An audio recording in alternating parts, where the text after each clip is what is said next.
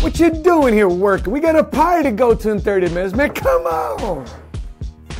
Bro, I got some stuff to do. There's some things I want to accomplish in my life. I got to get it done today. You guys go on ahead. Damn! Looks like he's giving some excuses. Man, we got to catch you later. 3 days later. Hey, what are you guys doing here? What do you mean what I'm doing?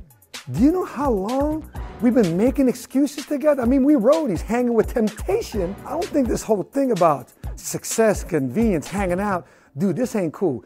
You need to make a choice right now.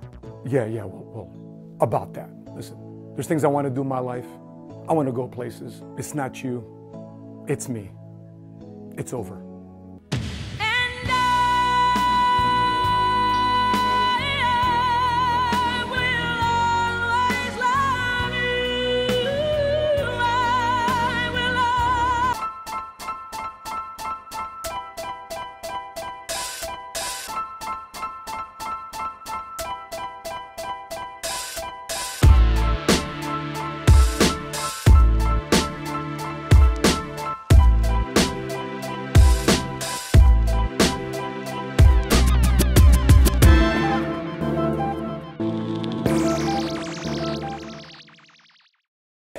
My name is Paul Feldman, president and founder of Insurance Newsnet, and you're watching Living Money Smart.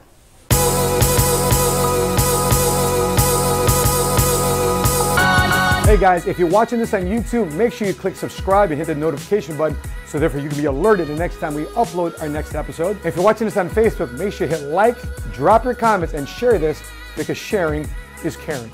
Also, we're reading this month, this book, Lincoln on Leadership. And if you tweet me to answer the question I have towards the end of this vlog, I will send this book to you. From my desk to your home, from my desk to your office. Tweet me here towards the end of the video the answer to the question I will ask.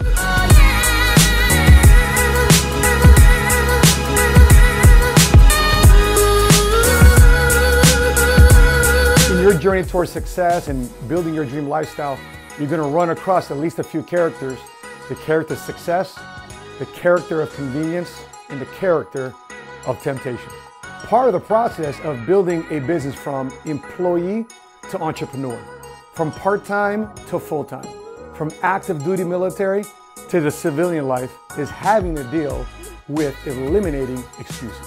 There are 3 toxic behaviors that allow one to create more excuses for themselves that creates an environment for somebody to get nowhere. Check out what my mentor, Patrick Bet-David, host of Valuetainment, said about these behaviors. Number 1, feeling and acting helpless. Number 2 is blame. You know, we act like victims. Number 3 is self-pity. Self-pity is feeling sorry for yourself. Some of the biggest excuses you're going to hear is this: don't have money, I'm good, it's too far, family has said, what are you doing there? You're not making any money. Just get a job just like everybody else. I'll do it later, tomorrow. You know what? That's a pyramid. That's a scam. It's too good to be true. And I'll never, ever make that type of money. Convenience sticks to excuses. They justify why they can't do something and would rather settle than trying to improve. However, success takes ownership of the current situation and chooses to eliminate their excuses. I mean, have you ever heard somebody saying, and this is a phrase I hate, I despise this statement, which is, it is what it is. Why? Because it's said in a way that when people say it is what it is, they're expressing the fact that they have zero control over the situation in which they actually do. So here's some 5 thoughts I have for you to eliminate excuses from your life once and for all and finally getting to the lifestyle you deserve. Tip number 1. You are not going to change anybody. Listen, talk to people that want an opportunity versus those that need an opportunity. Hanging around those type of people that suck the life out of you, you're going to be ending up doing more CPR than EPR. Tip number 2, why versus what? Persuade and influence somebody about why you're doing what you're doing, because talking from a position of passion is a whole easier than talking from a position of memory. Number 3, lead with your personal example. You got to show that what you're doing is just not something you're talking about, you're actually walking about.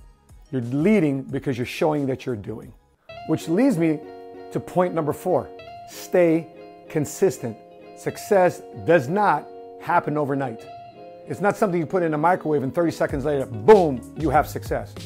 When you stay consistent, your doubters, your naysayers are going to say, you know what? I'm not sure exactly what you're doing, but I respect the fact that you're sticking with it. And back to tip number 3, you're showing results because you're leading, you're just not talking, you're walking. That's how you can eliminate a lot of personal excuses and a lot of temptations from other people. Tip number 5, challenge their point of view.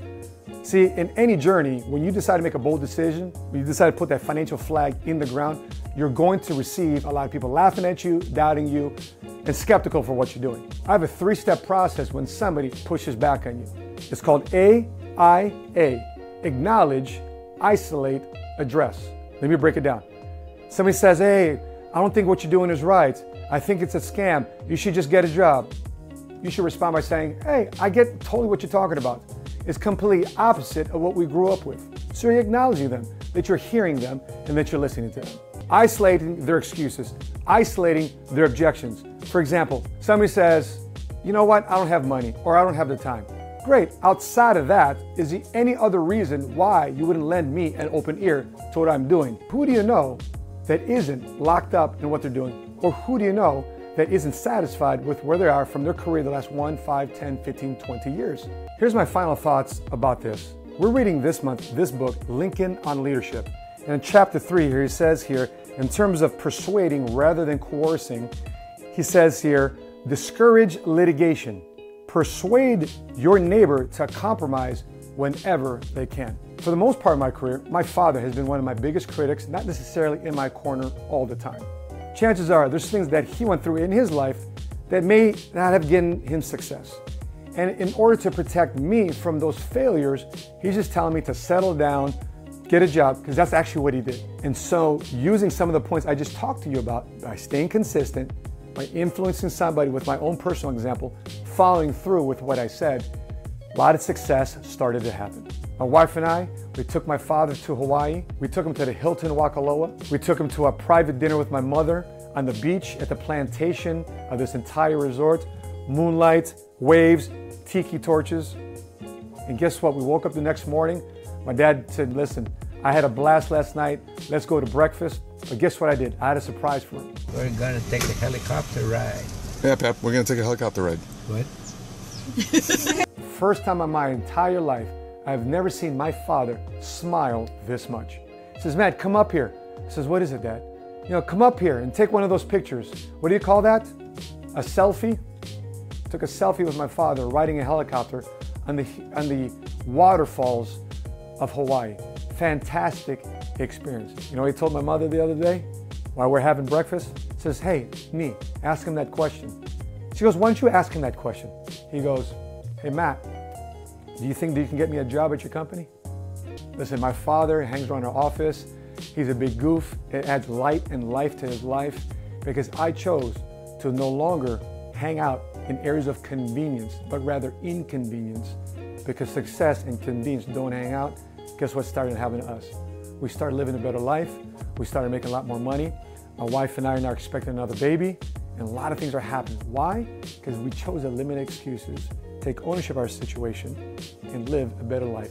Hey guys, before I let you go, I promised you at the beginning of this video that I would send you this book from my office to your office or home if you tweet me the answer to this question. Are you ready? What is my 3-step process to challenge somebody's position and overcoming their objections? All right, so that's a wrap. If you're watching this on YouTube, please, I hope I've earned a subscriber by you watching. If you got to this point of the video, I hope you subscribe to our channel. Make sure you click notification to be alerted the next time we upload our next episode. And if you're watching this on Facebook, I hope I earned another like on our page if you got to this point of the video. And you also drop your comments below about how you're eliminating excuses in your life so therefore you can achieve success sooner and faster. And make sure you should share this on your page, because why? Sharing is caring. Until we meet again, continue to live smart, continue to love smart, and be money smart today.